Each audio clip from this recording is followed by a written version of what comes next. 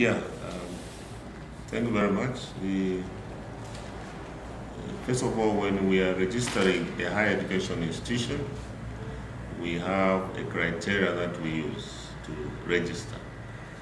And under that criteria, we look at first the governance of the institution, the infrastructure that is there, the curriculum, the programs they are running, staffing, resources, that are used to run the institution. As you know, there must be, if you are starting a business, you must have some resources to start with.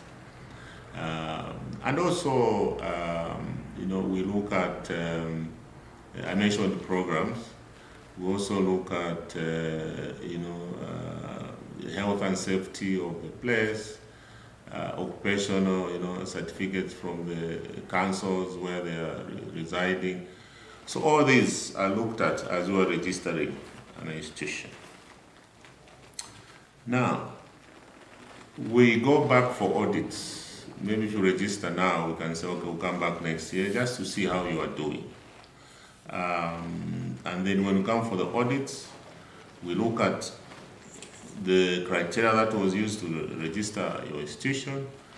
How are you now following on what you promised? Because there's also what we call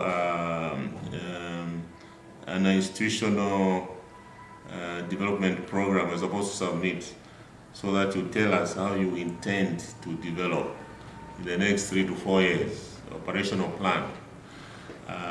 So we also look at that. Okay, you promise you will do this.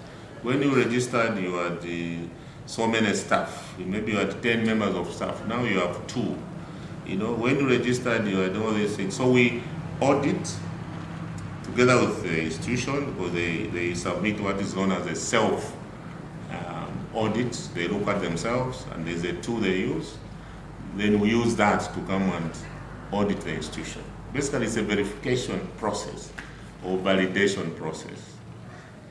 Now, if we find that really the way the operations are not up to standard for you to operate as a university, we deregister you, because we want to protect the public so that they are not subjected to substandard qualifications.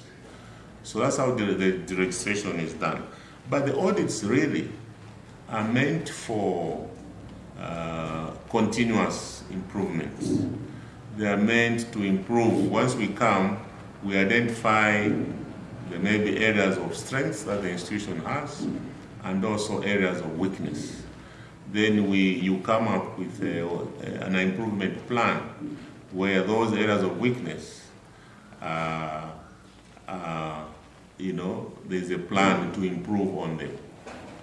But if we see that, look, there's too much here in terms of weaknesses, even if you give us an improvement plan, we are not doing service to the students, because the quality here is not good enough. So we deregister the institution.